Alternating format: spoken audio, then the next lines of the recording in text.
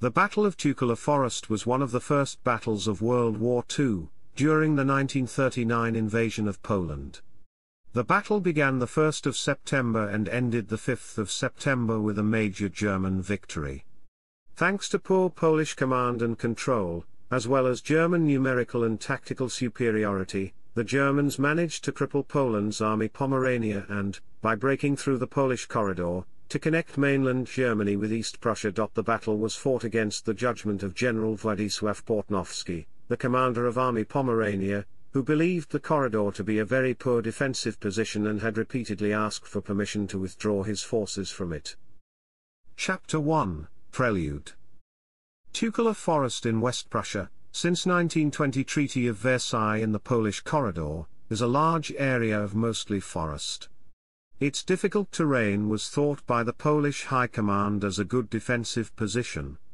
However, the Germans had held their Truppenübungsblitzgruppe military exercises in the area until 1919, and were therefore familiar with it, and furthermore General Heinz Guderian had been born in nearby Kulm.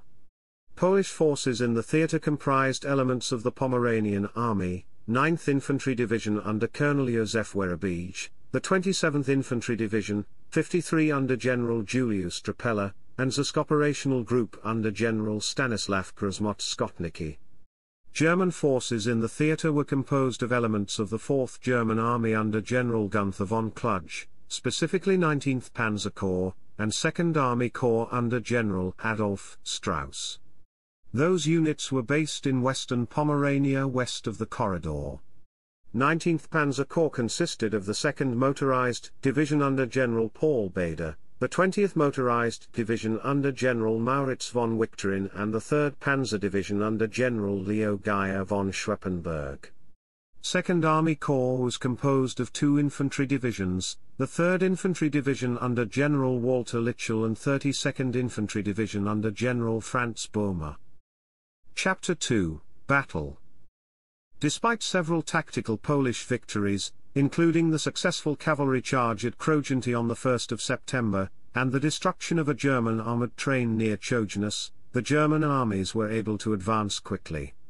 Not all Polish forces were in position by the 1st of September, and the rapid German advance generated confusion in the Polish ranks. In addition, communications problems prevented cohesive action on the part of the scattered Polish forces. The Poles were soon forced to abandon plans for a counterattack and retreated, pursued by more mobile German motorized and armored troops. The German forces had a significant amount of armor support, including over 300 tanks commanded by the famous panzer expert Guderian. Most Polish units were surrounded by the 3rd of September. Some were destroyed, while others managed to break through towards Bydgoszcz. Chapter 3, Aftermath. By the 5th of September the Germans had in large part completed their takeover of the Polish corridor.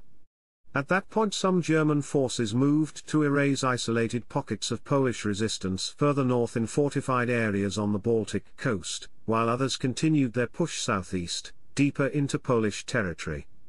On the 6th of September, Adolf Hitler visited Guderian and congratulated him on his swift progress. About 2/3 RDS of Armia Pomors survived the very battle and subordinated themselves to Armia Poznan and fought in the Battle of the Bzura. Chapter 4, Order of Battle. Chapter 4 Section 1, Polish. Chapter 4 Section 2, German.